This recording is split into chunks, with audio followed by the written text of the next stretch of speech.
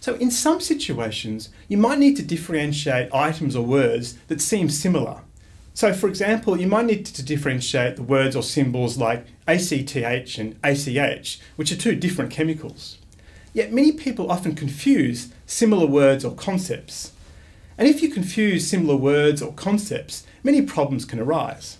So for example, someone once sued an airline because they confused Grenada, a country in the Caribbean, with Granada, a city in Spain. And because of this confusion, they landed in the Caribbean, but had planned to land in Spain. As another example, people often confuse the bands Wheatus and Weezer. So Wheatus is renowned because of their song Teenage Dirtbag, whereas Weezer therefore feel obliged to play this song in their concerts as well.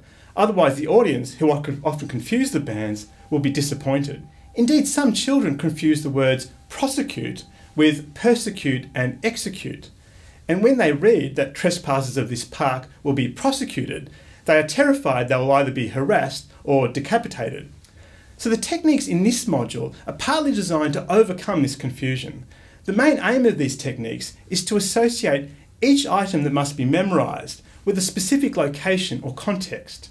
For example, people might associate each item, such as a foreign word they might need to remember, with a specific room in their house.